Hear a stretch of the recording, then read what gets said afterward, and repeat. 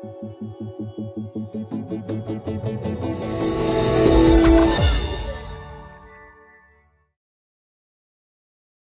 Android fans, this is Eric from hollywoodfrodo.com with another Android app review. So you're getting ready to move and you got to get those big fat markers so that you can write all over the outside of the boxes what's in the box, because the hardest part is when you get where you're going, figuring out what goes where, right? Not anymore. With the app I'm going to be talking about today, those days are over. But before I get to that, just a reminder that this review is being sponsored by NFCtags.com, which is a really great place to get really cool Android themed NFC stickers and tags, and also Android keychains. So after the review, head on over to NFCtags.com and check them out. Anyway, today I'm going to be talking to you about the app Pack It Up, which is a great app that, along with NFC technology and some cool NFC tags, eliminates the need for those markers anymore. Because all you got to do is put a tag on your box, and you can program all the information you need, very detailed information about what's in that box. How in the world is that going to happen, you ask? Well, of course, I'm going to show you. So let's hop on my phone, and I'm going to show you exactly how this app works and why it's so cool. So here I am inside one of my folders where I have most of my NFC apps, and you see the app Pack It Up. On either side here, I've got some anti-tags, NFC tags. So we're going to open Pack It Up. And here you have the home screen, Pack It Up. Your options are boxes, items, locations, and then about. If you hit boxes, then you'll see boxes that you've set up already and entered items for. This is one that I set up that has kitchen stuff. If you want to do a new one, you just hit new. And then you see tap to enter the box name, and then tap to enter box description. So let's say this is going to be desk, because this is going to be stuff that goes in the desk. And then description, items, that didn't work. Items for desk. Of course, you may not need a description, but just want to show you that if you need it and you want it, it's there.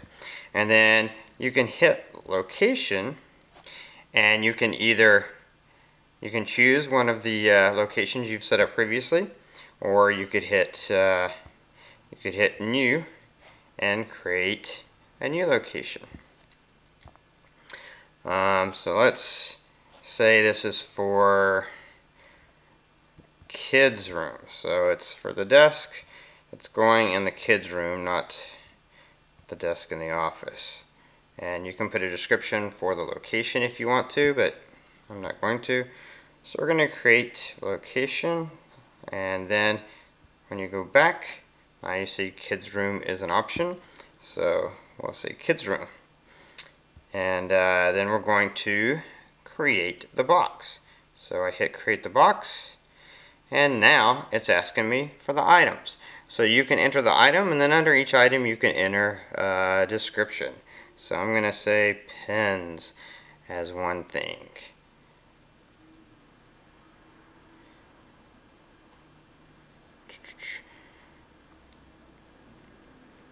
So that has been added. New item. Let's see. Pencils. I'm just making stupid stuff up right now, of course. I didn't spell that right, but whatever. And each time you see you can add a new item, because I'm in the box that's marked desk, so I can add a new item. So I'm going to add a new item, and this time let's say scissors. Doubt you're going to be that specific with your boxes, but you could be, and you could enter a description of the scissors if you needed to. And if I hit create and finish, then of course it goes back to the beginning. But if you hit create and new, then it just asks you for the next item. So by selecting create and new, then I can just go straight to the next thing. And I'll do ruler, and we'll do create and finish. So now I have this box marked desk, the location is kids room, and it's got a list of things. So we're going to go back here, and I'm going to show you, because I went straight to boxes, you can go to items, and you'll see a list of all the items you've entered so far, and it'll tell you what box those items are in. And you can search if you want to search for something specific to find out what box it's in. And then you can go to locations, and this just allows you to set up new locations. So if you wanted to set up a new location, you hit new and you create a location just like we did last time. Let's see, bedroom 2, and then you could enter a description if you want to, create location, and now you have another location. So what happens is you go to boxes, and if you want to create a tag for that, then let's create one for the one we just did, desk. So you long press and you get your option right there. Create a tag, edit the box info, or delete box. I'm going to say create a tag, and now it's going to tell me touch the tag. So we're going to use this tag right here, and this is an N-Tag 203. The tag memory is not too important with this because it's done. It's that fast. What doesn't happen is this isn't recording all of this information onto the tag. The information is saved inside your phone, and all it does to this tag is just record a little code on there so that when you're using this app, if you tap this tag, it knows which box to associate that with. So the good thing about that is you can use pretty much any size memory of tag. You don't have to have a lot of memory like you would if you were actually recording all this information onto a tag.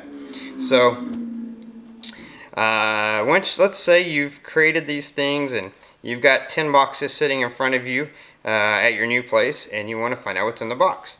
So you just at the bottom here, you see it says search NFC tag. So we're just going to say search NFC tag, and we're going to use this tag, which I already programmed, and we're going to tap that.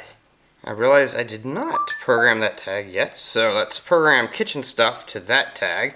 So we're going to long press kitchen stuff and then create tag, and then we're going to tap that tag. This is a different kind of tag. This is a My Fair Classic tag. So now we've programmed that tag. So now, of course, we could have, if we're moving, we're going to have dozens and dozens of these. But basically, you click search tag, and then you touch a tag, and it immediately comes up with which box that is and everything that you've entered as being in that box. And then if we wanted to search another box, then I'm going to switch out the tags here, search tag again, and we tap the tag on that box, and we immediately have a list of everything that is in that box. So it's as easy as that. It's a very simple app. It's free. It was created as a school project, but it works great. And I've looked at pretty much every NFC app there is on the market, and none of them have this good a functionality for this purpose. Just a good way, and you could use this not just for moving, but also if you have boxes, you know, stored in your garage and you want to know what's on them. You just take one of these little stickers and stick it on there and program it to what's on there. Keep this app on your phone, and you're good to go. And if you want to do another one, you just click new, and you can create a new box and start all over. But it's pretty simple, and that's pretty much what it is and what it does and how it works. It works really well, really great, great app. So that was the app Pack It Up. As you can see, it's just a great way to make moving or even just storing stuff a little bit simpler, because you can store all the information about what's in a particular box on your phone, and with the tap of a tag, you have it all right in front of you. No questions about what's in there, and you can get really detailed, which you usually can't do with a marker. So it's really a cool app, and it's free on the Play Store. So you should head over to handytags.com to get some NFC tags. Head over to the Google Play Store and pick up the app, and you'll be good to go. Anyway, if you like this review, please click the like button. Please share it with your friends, your families, your enemies on Facebook, Google+, Twitter, whatever, you know, whatever flavor best suits you. And that's about it. Until next time, this is Eric reminding you that your Android phone is only going to be as good as you make it.